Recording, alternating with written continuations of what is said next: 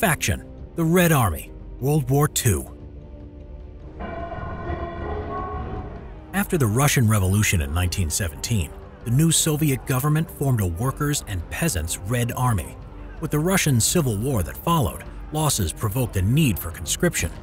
The dangers of Nazi Germany encouraged the Red Army to expand to 1.3 million by 1935. In 1936, the Spanish Civil War provided valuable experience for testing new military equipment and new tactics.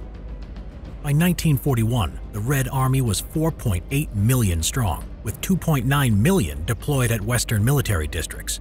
The conscription age was 18. A wave of purges started after Kirov's assassination, affecting Red Army development. High-ranking officers were disproportionately affected. Combined with an explosive growth in the Red Army, this lowered the quality of the troops and their readiness for battle and caused the rapid over-promotion of younger personnel. To further cement the ideological grip of the Communist Party, political officers were employed to monitor troops' loyalty and keep morale high. Some political officers became renowned military leaders. Marshal Konev had started his career as a Red Guard commissar in 1918. The Red Army was growing very quickly in the late 30s.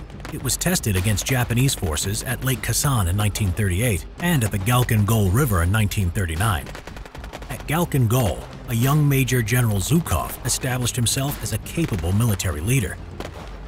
After the USSR failed to negotiate an exchange of territories near Leningrad in December of 1939, the Red Army invaded Finland in what would become known as the Winter War, known as the Soviet-Finnish War in the USSR. Victory was not achieved until March 1940, when the Finns were finally overwhelmed by tanks, planes, and soldiers. This demonstrated the embarrassing weakness of the Red Army to Hitler. In 1941, the German armed forces and their fellow Axis combatants launched Operation Barbarossa at the disbelief of Stalin, who thought he could prevent war with Germany. The Soviet leadership overhyped the Red Army's capabilities just before the war, and early defeats of 1941 heavily weighed on morale. Weak logistics also contributed to early defeats of the Red Army. On the border battles, Red Army units had to abandon their perfectly functional vehicles after ammo and fuel were exhausted and supplies weren't delivered in time.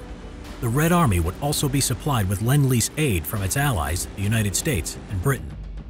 As the Germans got closer, Stalin ordered the Red Army to use scorched earth tactics, destroying anything that might be captured or used by the enemy, and evacuated factories east.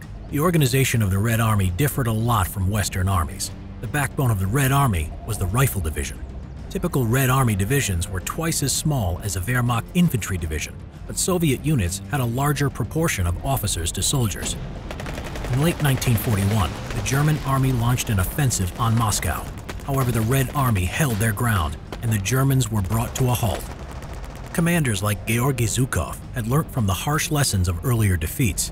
The Red Army would achieve major victories at Stalingrad in 1942 and at Kursk in 1943. The Red Army advanced along the Eastern Front and pushed the German forces all the way to Berlin by May 1945.